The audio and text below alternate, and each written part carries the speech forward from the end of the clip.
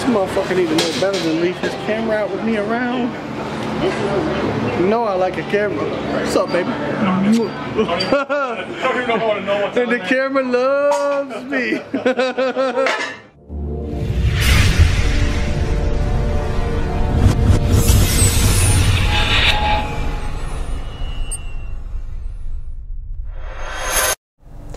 What's happening, guys? So it seems like this muscle memory series is about to come to an end because things are getting pretty close. And in fact, my arms are officially back to where they were prior to my surgery. So what is this, week 6, the very beginning of week 6? So 6 weeks in, I am back up to 16 1/8 inches on my arms, which is exactly where I was where I left off. So I am there in that regards, and my legs are close. They're only about 1/4 inch off now. They were 23.75, and I started off at 24. So really close.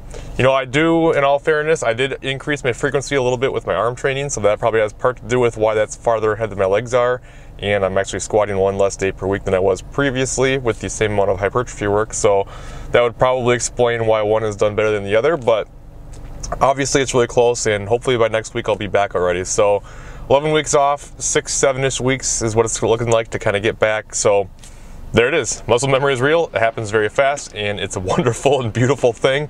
I don't know. I'll probably do one more of these at least, just depending on how next week goes, and we'll go from there. But I'm not stopping there. You know, I want to keep getting bigger and better and stronger and all that good stuff. So I'm going to keep on pushing. And like I mentioned previously, I am going to go through a gaining phase here, so I want to continue to put on some size. And yeah, in terms of my powerlifting training, things are going pretty well. I can't lie, I'm a little bit bored.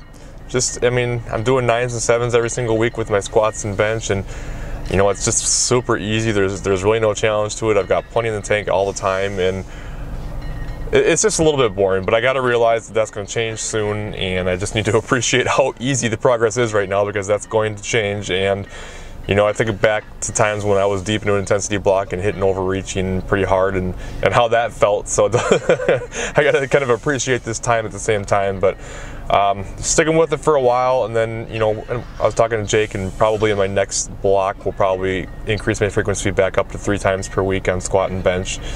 So that'll be coming. But for now, I just kind of staying on that simple progression and going from there. In other news, my shoulder's doing way better. So I've been doing PT now for, oh gosh, what's it been? About the same amount of time, I guess, 5 or 6 weeks.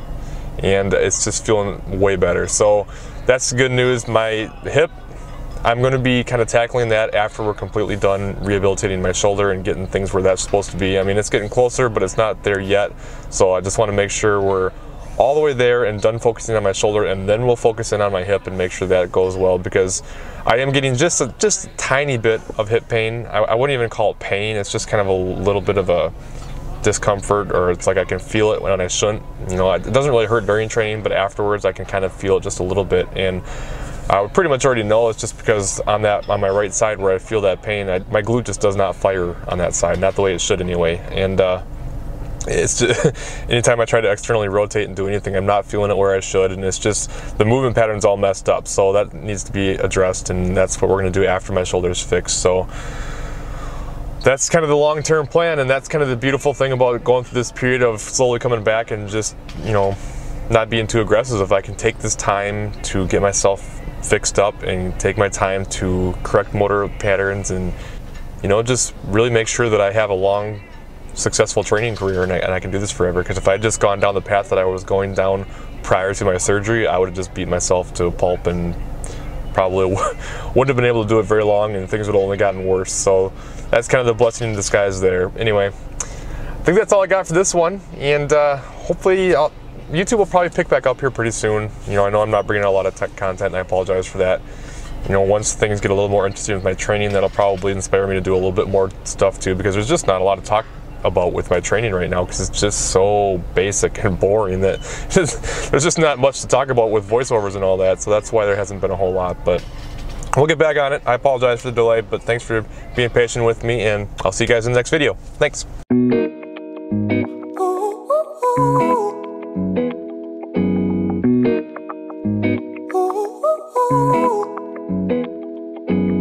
I'm addicted to the love that you're giving.